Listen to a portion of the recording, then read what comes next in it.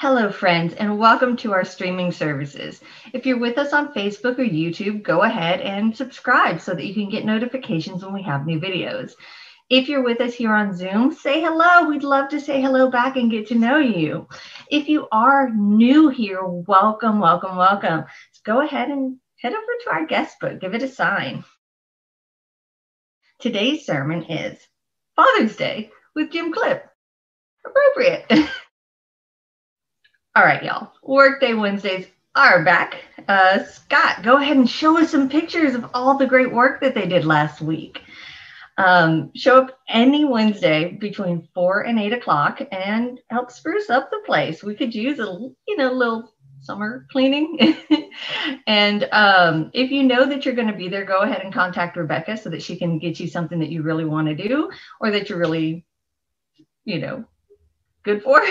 I don't know. Otherwise, just go ahead and show up for an 8. They'll even feed you. It's time to talk about reopening our church.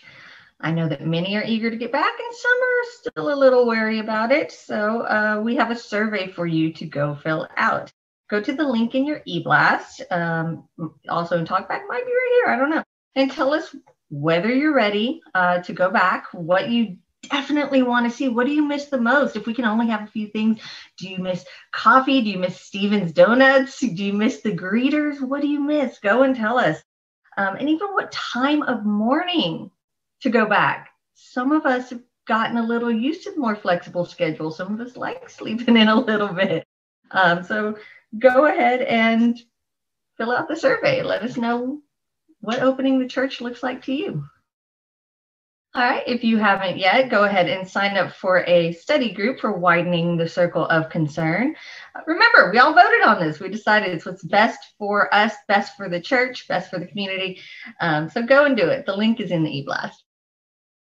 All right, don't forget, after the service, we have Talkback at 11:15. That's where we all get together and talk about the service and bounce ideas off each other, really get more out of it. It's just such an amazing time. You don't have to talk. You can just listen. It's up to you. We also have Adult RE at 1 o'clock every Sunday and UUCOC Social Hour every Friday at 9 p.m. If you just want to say hey to your friends and hang out a little bit. All right, y'all. It's that time. Hold on to your seats. Get really excited. Just go ahead. Just let it bubble up because you know it's going to be a good one. And it is. It is. Y'all, celebrating a decade with our church. Everybody, happy UUCOC anniversary to Mavis Belial. Yes, Mavis. Happy anniversary. Cannot imagine the church without you. All right, everybody. That's it. I hope that all of you have a very happy Sunday. Bye-bye. Good morning, and welcome to the Unitarian Universalist Church of Oak Cliff. Thank you for having the curiosity and the courage to join us.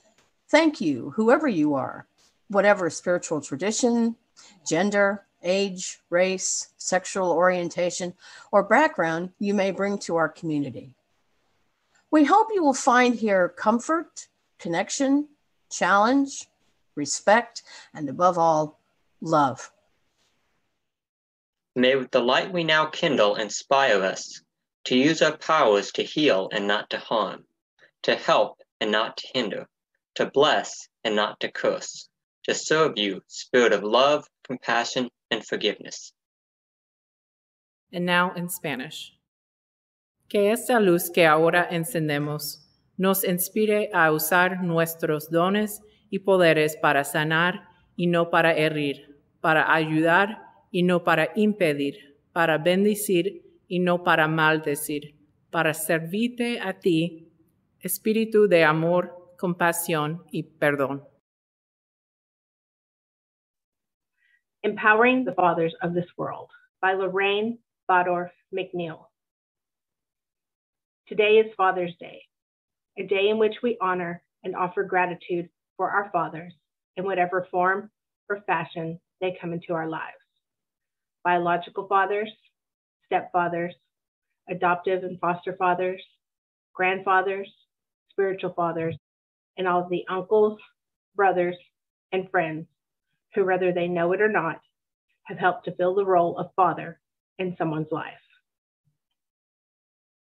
We are shaped by their presence and their absence, and how they choose to act and whether they abstain, what they say, and when they remain silent.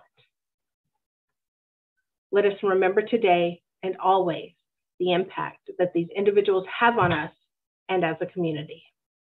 Let us also remember that this relationship is not one-sided, and that we as a community are called to support and empower the fathers of this world, no matter how they came into these roles, and regardless of their relative success or failure.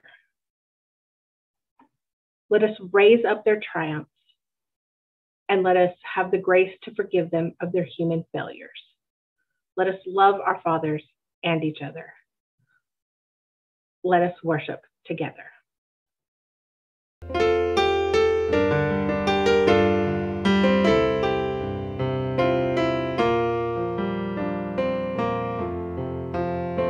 We laugh, we cry, we live, we die, we dance, we sing our song.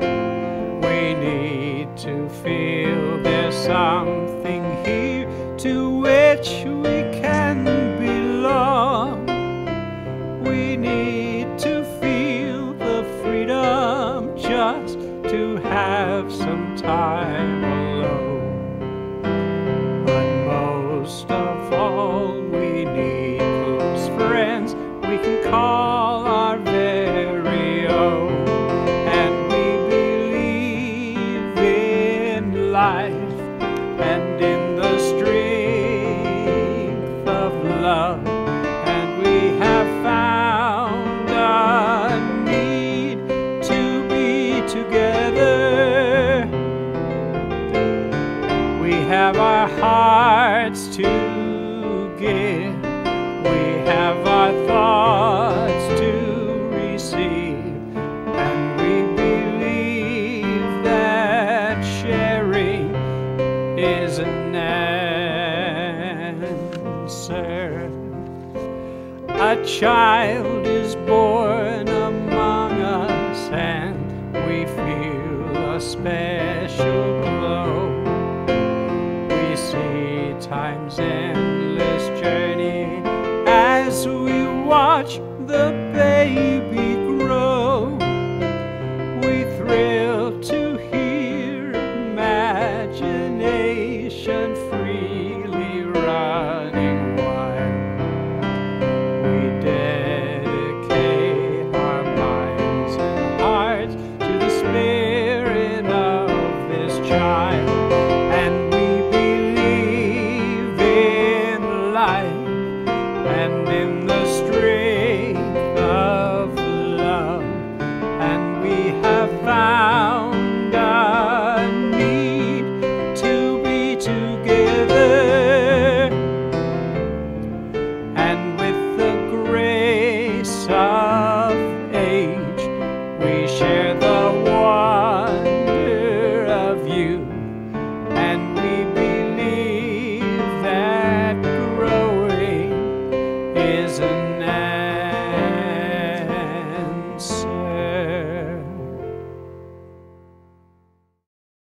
Please join me in affirming our covenant to one another. Because we love one another, we honor each individual's spiritual journey. We celebrate life's abundance and service to each other, our community, and the world.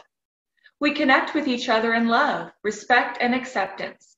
Thus do we covenant together. And now in Spanish. ¿Por qué nos amamos uno al otro? Honramos el viaje espiritual de cada individuo. Celebramos la abundancia de la vida en el servicio a entre sí, nuestra comunidad y el mundo. Ponemos en contacto a unos con otros en el amor, respeto y aceptación. Así que hacemos pacto. We share our sorrow with one another, believing that a sorrow shared is a sorrow halved. Today, we also hold in our hearts the shared grief of our hurting planet. At this time, we invite you to publicly post your sorrows and prayer requests to our Zoom chat or send those to our Facebook Messenger.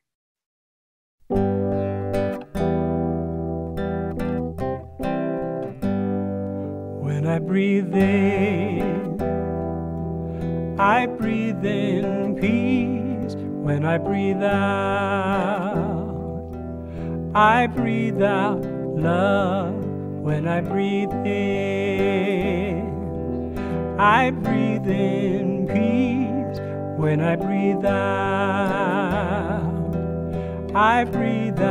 love.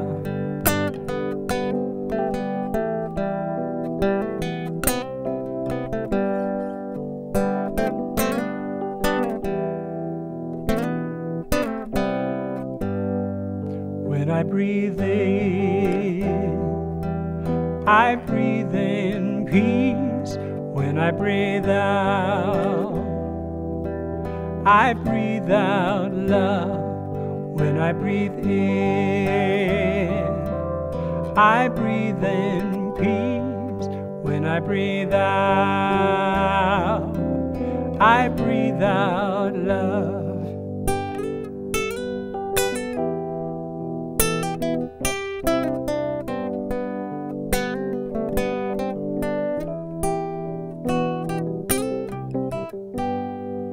When I breathe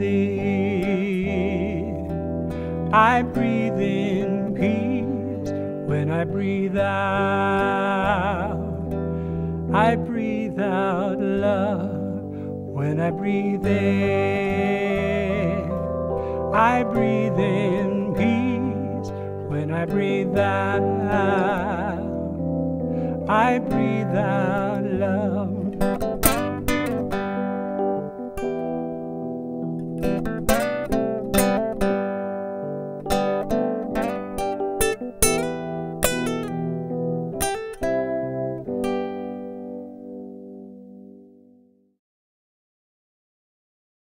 We also share our joys with one another, believing that a shared joy is a joy doubled.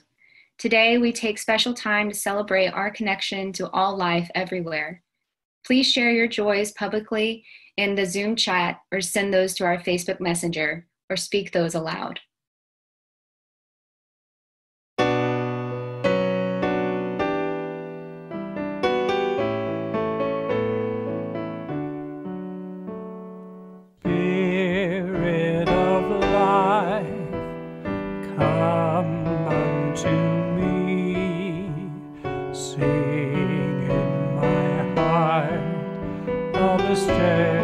Of compassion blow in the wind, rise in the sea, move in the hand, giving life the shape of justice.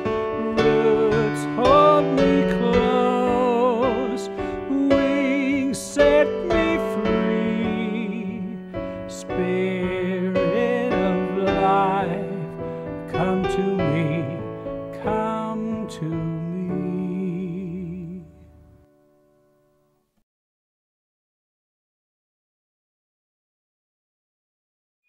When Susan called me last month and asked if I could do about 5 minutes on fatherhood, I was a little reluctant because I felt that I haven't been a father in so long that I wouldn't have much to say. But I agreed to do it. She then called me last week to let me know that I had the full sermon to do because she couldn't get anyone else to agree to talk on the subject. So as I started thinking about it, I realized that I am a father. I'm still a father and will be for the rest of my life. I have been a father since 1970. I may, in fact, be one of the most experienced fathers in this church. I've been a father for 51 years and a grandfather for 16. I'm the father of 2 grown men. I've been a temporary father to very many foster children, both boys and girls, through the years. I have no idea what long-term fatherhood to a girl would entail, but I'm certain it would involve all sorts of situations that I have never had to experience. A mother always has her babies to love. I mean, they're her babies no matter how big or how old they get. But a father's job is to raise his sons to become men and to try and influence what kind of men they become. It is his goal to make them independent, to where they don't need us for support. I am proud to say that both of my sons have built a good family, have a solid marriage, and have had the experience of fatherhood. One of my sons has had the added responsibility of having to be a stepfather, which I never had to experience. My other son is the father of a special needs child, which takes a challenge level that I was never called on for. I read many years ago in Reader's Digest that a boy's impression of his father changes as he grows up. From birth to about 5 years old, Dad is a superhuman. He can lift anything, fix anything, and knows everything. The total look of admiration that a young child can give his dad is an ego lift that has to be experienced.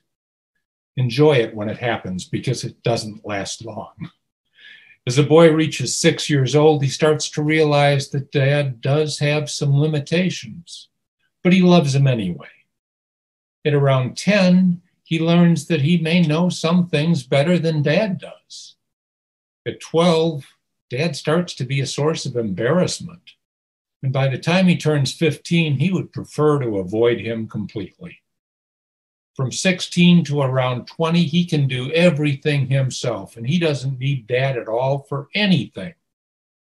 Except, of course, for financial help when needed, and he will be forever indebted to you, literally. At around 21 to 25, he starts to be amazed at how smart Dad has become in just the last 10 years.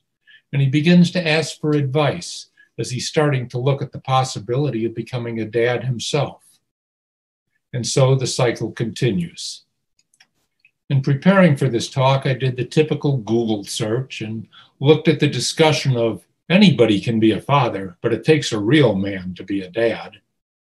After a lot of back and forth bantering, it settled down to the fact that most men find fault in how their fathers fathered. They vow that they will do it all different and be better fathers than their dad ever was. The interesting thing is that their sons end up saying about the same thing. Whether it's father, dad, pops, the old man, sir, or any of those titles, those of us with kids have this one day a year when we get to be special. Father's Day. It's kind of the, oh yeah, we almost forgot about you holiday. Mother's Day was first observed in 1905, and it was enacted by Congress in 1914. Father's Day did not become official until 1972, when Richard Nixon recognized it. Being a father and what it involved hit me all in one powerful stroke on November 18th, 1970. I had done my best to be a good supportive husband to a pregnant wife, and this is not an easy task. We ran through the checklist of what had to be done and how and when. When she said it was time to go, I very carefully sped to the hospital and tried to go in with her. I was stopped and told that it would be hours before she needed me and that I had to go do all the admission paperwork first. I rushed through this so fast that I doubt if they were able to read anything I had written, and I rushed up to the delivery floor. A nurse stopped me and said, "If you want to see your son being bathed, go to that window." Those two words, your son, stopped me cold. I was no longer just a husband, a man, an employee, a son myself. I was a father. My life would be forever different. Exactly 4 years later, to the day, I got to do it all over again. But this time things had changed. I got to go in with my wife this time and see my second son come into this world. Anyone who gets to witness life beginning realizes that some miracles are real. Fatherhood has changed dramatically over the years as the entire family dynamics has changed. Women's liberation and wars greatly changed the structure and dynamics of the American family. Before World War II, men went to work and women took care of everything else. With the men off to the war, women were called on to fill in the gaps in the workforce. In 1950, Dad was the sole breadwinner in 80% of all families, 87% of all families. In 1970, it was only 47% of families, and in 2020, only 28%. With this leveling out in the earning requirement, there's come a larger demand on fathers to chip in on what used to be considered woman's work. Both my sons learned to never use that expression.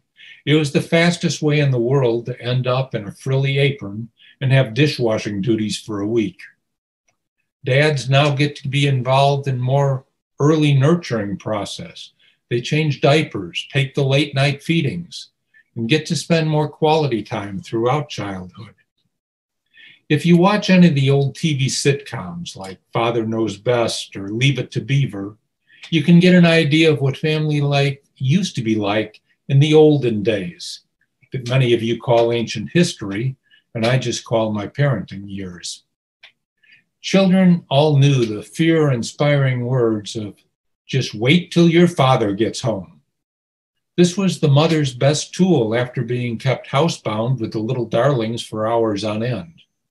Fathers came home from work, listened attentively to all the problems of the day, and then solved them. If it involved playing judge and jury and then meting out punishment, it was done efficiently, and then it was over with. Dad gave his 5 minutes of time to the family and then went on with his life. The average family only had one car, and that was for Dad to go to work in. If Mom needed to go shopping, it was on foot with a wagon or shopping cart and the children in tow. In 1965, it was estimated that a father spent only 2.5 hours a week with his children. In 2016, that figure was up to 8 to 10 hours a week spent with the children. I like to think that I spent more time with my family, but looking back, I realized that I spent the majority of my time on my job or traveling for my job. I was a Cub Scout master, got involved in Boy Scouts, and the family went on camping for vacations. I remember running next to my oldest son's bike, holding it up, helping him along, and repeating steer, pedal, balance, steer, pedal, balance, over and over again. And then finally, I had to let go. It is one of many times that a father has to let go. I hope the time that I did spend was quality time, and I can justify all with the fact that my kids turned out all right without too many neuroses or hang-ups. I know that I wasn't always the perfect dad, but then neither was my dad. And according to him, his wasn't either. The biggest problem is the kids don't come with instruction books. And even if they did, dads seldom read instructions. We all do what we think is best, and if whatever we do is done with love, it can't be all that bad. I've always felt that a good sermon should have a good opening and a good closing, and not a whole lot in between. But it should always leave you with something to think about. So my closing question is, we have progressed from a time when a man went to work at a job with good benefits and earned enough to support his house, car, and family, to a time where a man and his wife both have to work in order to barely support a house, 2 cars, childcare, health insurance, and a family. Divorce, spousal abuse, mental illness, suicides, mass shootings have all increased in the same time period. Is this really progress? We can discuss this along with any of your dad stories at Talkback. Please join me after the service.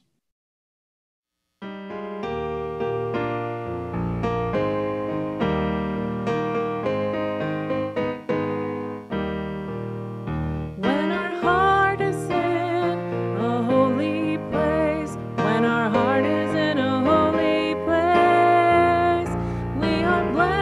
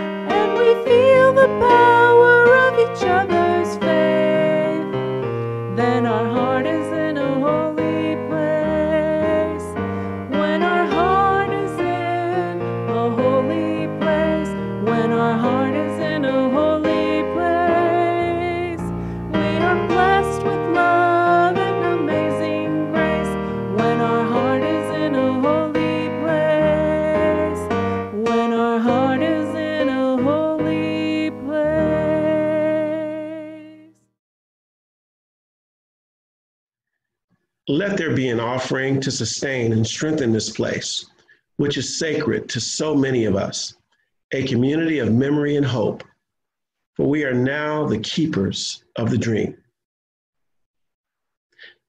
To make an offering or your pledge, please go to oakcliffuu.org/donate and follow the links. Thank you.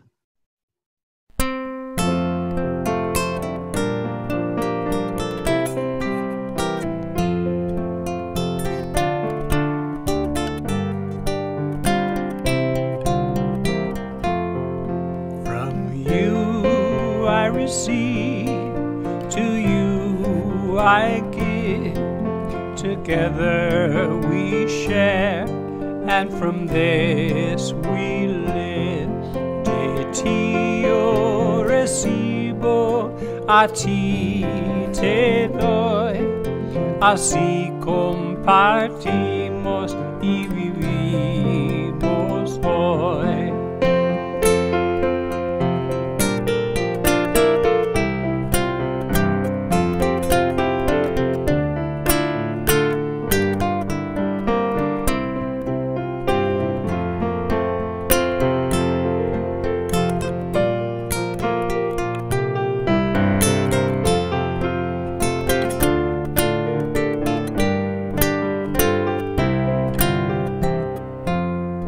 From you I receive, to you I give. Together we share, and from this we live. De ti yo recibo, a ti te doy. Así compartimos y vivimos hoy. A Father's Day Prayer by Kirk D. Lodeman Copeland. Let us praise those fathers who have striven to balance the demands of work, marriage, and children with an honest awareness of both joy and sacrifice. Let us praise those fathers who, lacking a good model for a father, have worked to become a good father. Let us praise those fathers who, by their own account, were not always there for their children, but who continue to offer those children, now grown, their love and support. Let us pray for those fathers who have been wounded by the neglect and hostility of their children. Let us praise those fathers who, despite divorce, have remained in their children's lives. Let us praise those fathers whose children are adopted and whose love and support has offered healing. Let us praise those fathers who, as stepfathers, freely choose the obligation of fatherhood and earn their stepchildren's love and respect. Let us praise those fathers who have lost a child to death and continue to hold the child in their heart. Let us praise those men who have no children, but cherish the next generation as if they were their own. Let us praise those men who have fathered us in their role as mentors and guides. Let us praise those men who are about to become fathers.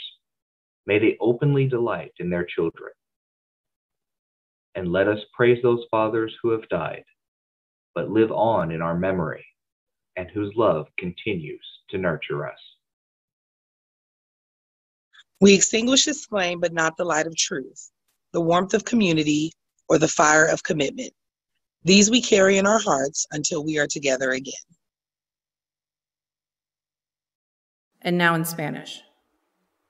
Extinguimos esta llama, pero no la luz de la verdad, el calor de comunidad o el fuego de nuestro compromiso. Estos los llevaremos en el corazón hasta que estemos juntos otra vez.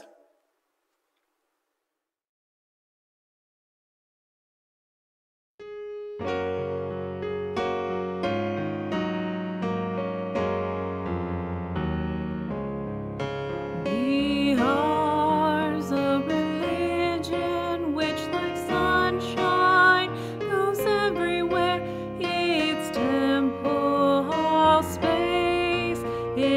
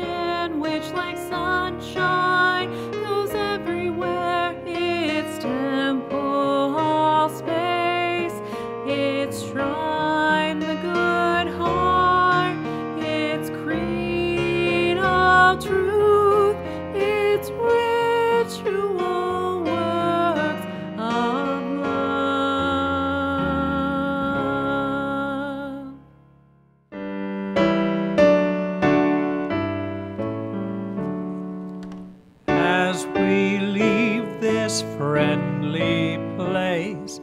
Life